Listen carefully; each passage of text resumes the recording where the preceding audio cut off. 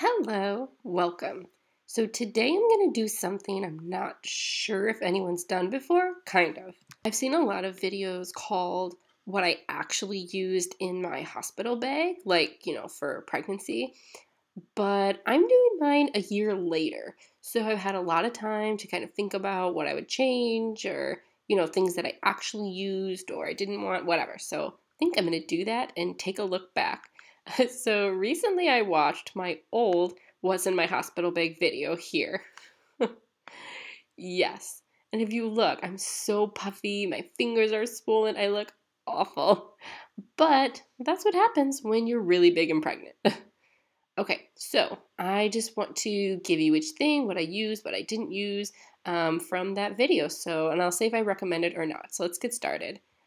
First, I had like a rolling suitcase. That was my hospital bag, and I actually really like that just because it's not something you have to physically like carry on your shoulder. You can just roll it along, and it actually makes it so much easier. Like, for example, for me, I was induced, so I could just roll it myself, or if you have somebody with you, they can take it, because Jenna had a bunch of other things as well. So I would say, yes, a rolling suitcase, with a handle, like that's a good idea. The next two things are kind of related. The first one was a really long like USB cable or like a plug for your phone. I think these are 10 feet long. Plus also a multi-USB like charger plug. Both of those are a definite yes. Like I mentioned again, I was induced, so we were there quite a long time. Plus also we stayed an extra 2 days because our baby was in the NICU. And so we needed to have our phones, our laptops, like whatever. So this was really nice because sometimes the plugs were really far away in the wall, and that just meant that we had plenty of cord and we weren't stuck anywhere, and it was just really good and perfect. So I definitely would recommend bringing some sort of USB plug, like a multi-USB plug, and a really, really long cord for whatever your phone is, definitely. Another thing was an external battery. Now, I didn't actually use this, but I wouldn't say you shouldn't bring it. I mean, I think it's really good backup just in case you're in an area where there's no plug or they're all full or I don't know. I mean, I just think it's a good idea to have regardless. It is pretty small. The one that I used is actually pretty small and it worked great. So I didn't use it, but I would still bring it again. I brought a bunch of just quarters and things. I don't remember, because it's been a while, if we actually used them, because we did have quite a few snacks we brought, plus also the hospital food was there, so we just bought that. But it's not a bad idea to bring with you just for like a vending machine because, you might want something like a different snack or you run out or I don't know if you're craving something specific, then just bring it. It's a small thing to bring, so it's a good idea. I did bring our vlogging camera and the charger for that. And yes, if you want to, film your birth before, after, yes, obviously bring it. I mean, you can use your phone too if you want, but I don't know, it's not necessary. But I did use it before the birth, and I'm pretty sure I don't think I used it after just because it was such a crazy mess. But you could do that. And, maybe if your hospital allows it, you could actually film the birth, but mine didn't. And also, I would say bring earphones, like headphones of some sort. I think it's a really good idea just because I was induced, I was there a really long time. So sometimes it's nice to just put in some headphones, watch something on your laptop or listen to music. Or if you have wireless headphones, those are really nice. You can keep those on, while you're having contractions. If you want to listen to music or do sort of hypnobirthing, I definitely use them.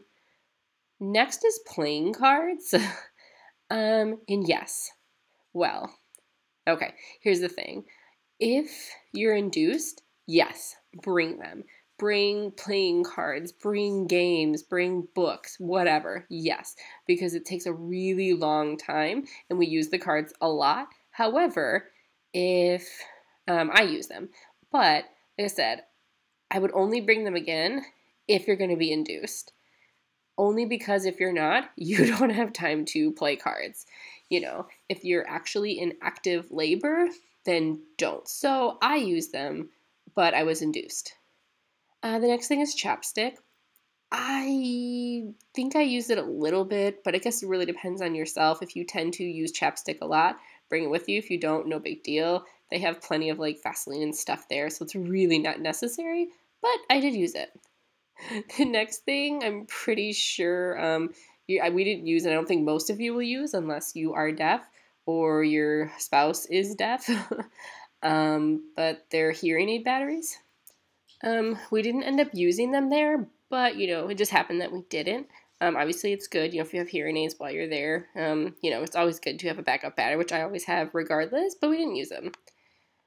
Next is a menstrual cup. Obviously, I don't need it, but Jenna didn't actually also. Again, it's just one of those things that we always have like in my purse regardless, just because sometimes you forget and you might start soon and you just never know, so we didn't use it. Next is a conditioner, and yes, Jenna did shower, and so she used her shampoo and conditioner. I personally don't use conditioner, I don't need it, but if in general, yes, it's so important to bring all of your shampoo, conditioner, face wash, I don't know, soap, whatever you have, bring those with you, because I used all of them. Because after you give birth, or, if the other person is there supporting you, your support person, they're there a long time sometimes, and so you really need to take a shower and it feels so much better. So it's really important we use them, and I would bring them again. The next thing is snacks, and yes, bring snacks, because while you're in labor, I was awake for a really long time, which means I wanted to eat. Luckily, I was able to eat. I believe some places won't let you, but I could eat. And Jenna was eating as well. So we didn't want to pay too much money for hospital food. But again, we used all of our snacks, and you definitely need to bring some, regardless if you're in active labor or not, if you're induced or not, just bring snacks. Also, bring a folder with you. It can include your birth plan or just any other paperwork for the hospital. Definitely bring it with you. You don't have to bring a birth plan if you don't need to. Our birth plan pretty much went out the window. So it's not really important for me. Unless you have a really, really strong resistance to something, I wouldn't bring a birth plan. You can just inform them, and that's fine. And half the time they don't even read it. But a folder is definitely a good idea, because they will give you lots of different paperwork and brochures and stuff like that. So just bring an empty file folder with you. And we used it. Nursing tank tops or nursing bras, yes. If you intend to breastfeed, whether you're just trying to breastfeed or not, definitely bring those. They're really nice to have. It's easy to just unclip, clip back on, and it's very comfortable just walking around. Plus, it helps to kind of compress your stomach a little bit after birth. And regardless if you have a C-section or a vaginal birth, it's just really nice to have. And I really like that. Even though I didn't end up breastfeeding for very long, it was still really nice to have. A tennis ball and a sock. Ooh, no, we didn't use it. I honestly just think it's so much better for, Jenna just used her hands to nod and prod on my back, and I don't think the sock thing really works, so no. The next thing is adult diapers. Again, it's kind of a preference thing. I didn't end up using them. I brought some and I never used them. I just used, the hospital had like really thick pads, like really, really big, like menstrual pads you'd say, and I just used theirs. Honestly, I like them. But some people really don't like the feeling of pads. They feel that they're not secure, they're not comfortable. So if that's you, then bring adult diapers with you, and it just kind of envelops you better, I guess. I don't know, but I never used mine, so I wouldn't bring them again. But I just used what the hospital had and took advantage of that. The next thing, or actually a few different types of clothes. Yes, definitely bring very, very comfortable clothes with you. If you're the pregnant person, bring all maternity clothes, because after you give birth, you're still going to be very puffy and swollen, and I would just bring maternity clothes, tank tops, pajama pants, or sweatpants or something like that. Just really, really comfortable clothing. Don't try to be pretty and cute. If you want something specifically for pictures, maybe get a cute robe or something like that. I did have a short sleeve robe, which was so worth it. I always get really hot, so a long sleeve robe I wouldn't like that, but it was really nice to have something to just kind of tie on that could come off easily and put back on, but short sleeve made it really hot, so I definitely recommend in a used short sleeve robe. And then plus also for clothing, make sure you bring enough for a few days, more than what you would think, and you can always just kind of keep them in the car, like in a separate bag or something, and just put it in the car beforehand, because we ended up staying 2 more days because our baby was in the NICU, and I was so stressed and just a mess that I refused to leave the hospital. Like, I wouldn't do anything, and then Jenna didn't want to leave because I was so stressed out. And so we didn't go home to get more clothing, and I think we ended up staying in the same thing for almost like the whole time. Well, but I mean, it was fine, but just kind of warning, you never know what's going to happen.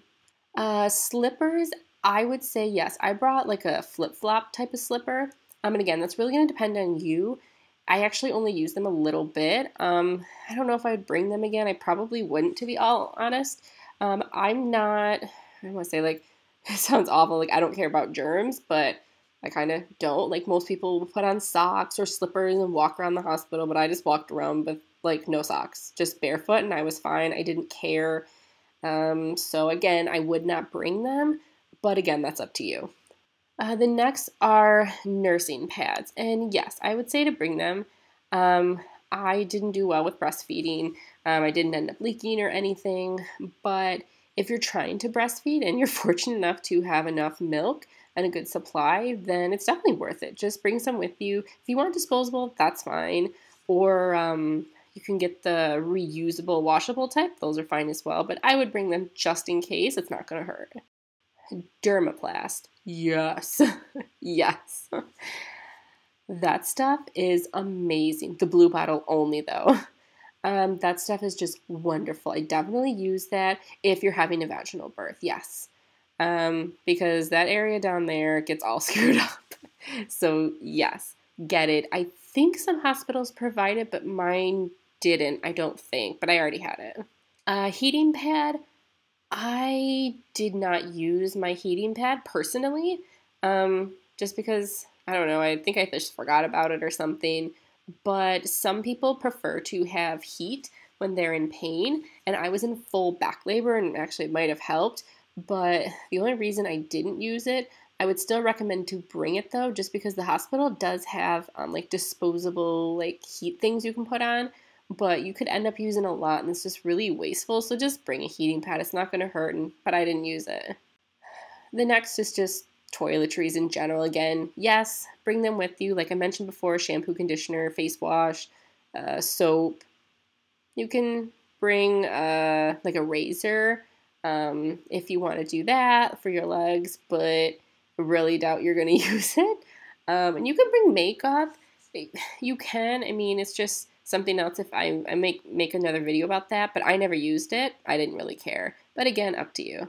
Another thing we brought was my own towel. So I would definitely recommend bringing your own towel. If you can, like a really big towel that you can wrap around, because the hospital ones suck, so we definitely used it. The next is my breast pump. I did bring it with me. I never actually brought it into the hospital, and in all honesty, unless you want someone to like help instruct you how to use it, I wouldn't, because the hospital will have their own like extra strength hospital grade breast pumps, and they worked really great. So, I mean, I would say you really don't need to bring one. I never used it. Snacks for the nurse, for rest of the staff. Yes. Now, I didn't use them because I gave them away, but I think they were really grateful for that. It's just kind of a thank you for all their work. They do so much work helping, and it's just worth it, so bring it. Bottles, I don't know. It really depends. If you know for sure you're not going to be breastfeeding at all, obviously bring bottles with you. That would be helpful. I think the hospital would have them for us if you need those, because we did end up bottle feeding him a little bit because of my breastfeeding problems. But you can bring them if you know that. But if you're not sure, just bring them anyways. I never used them, but it didn't hurt to have them. So that's just kind of my opinion. And a car seat, yeah, duh, we used it. We're still using it, great. For the baby bag, we had some hand sanitizer. I mean, in all honesty, it's just because it was connected to like the backpack bag. That's what we use from now on, but you definitely don't need that. The hospital has plenty. Wipes, in all honesty, you don't need them. The hospital has plenty there. And I mean, you can probably end up stealing some before you leave too, so you really, really don't need to bring your own, like, at all. A baby jacket, again, it depends when the baby's born. If it's cold outside, you can bring a jacket, but just remember you can't have anything too thick, like no type of puffy jackets in a car seat. So the best thing to do, I would say, is if it's cold, is don't bring a jacket, just bring like, something thin that's long sleeve, and then you can get like a winter car seat cover. I'll show you over here. Yeah, so get that. It's a better idea. And then you can just put a blanket over their legs if you want to or whatever. A swaddle blanket, I mean, yes, we did use it for pictures, but that's about it. The hospital has like tons of blankets that you can use, but again, it kind of depends on your preference, but we did use it, but I would just bring one. Lotion, like a spray bottle. I wouldn't bring either of those. It's really not necessary. If for some reason you needed lotion, the hospital would have some, but we didn't end up using it. Nail clippers and nail file.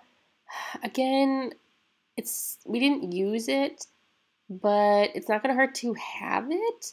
I think the hospital has if you need it, but I mean, again, that's up to you, but we didn't use it and probably wouldn't need that, for at least the day or two that you're there.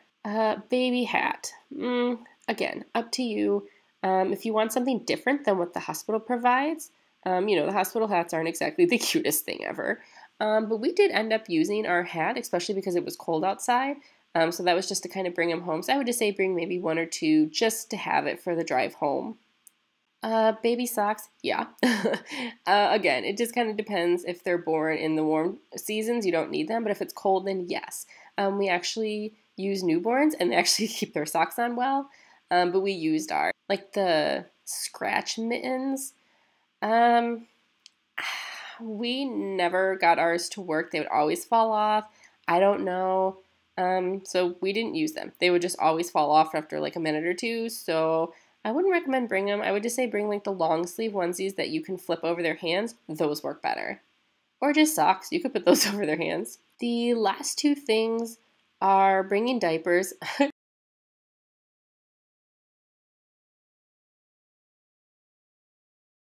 No, you do not need to bring them at all. The hospital has plenty. Again, and you can steal some too and put them in for the way home. So do not bring them. Don't waste your time. And then the last thing is a pacifier. I know that can be kind of controversial to use it or not to use it. So again, that's your decision of what to do. We did end up using the pacifier from then on. And just FYI, I can kind of explain more in another video, but we've had no issue whatsoever stopping him using the pacifier, but I can explain more of that in another video if you want. But he used a pacifier while he was in the NICU, and they kind of just gave him one, like whatever. So we used it from then on. So you don't need it, and the hospital has them. So again, I wouldn't bring a pacifier with you. If you really want a specific one, the hospital will give you one.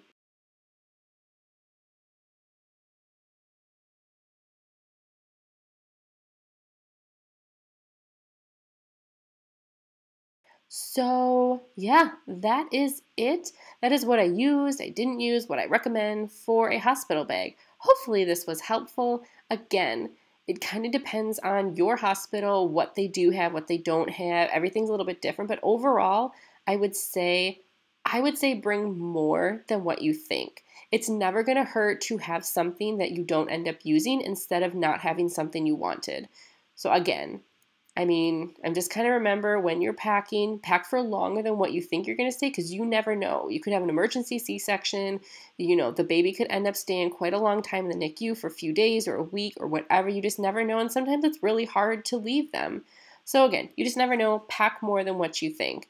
I'm not supporting, the don't be minimalist in the hospital, but that's just my opinion. So hopefully you enjoyed the video. And let me know, what were the type of things that you used in your hospital bag? Or if you're going to be birthing soon, what are the things that you're packing? Are they different than mine? Let me know. And we'll see the next time if I'm pregnant again, hopefully later. We'll see if I pack the same things. I'll look back on this video and the previous one too. Okay guys, thanks so much for watching. See you in the next video. Bye!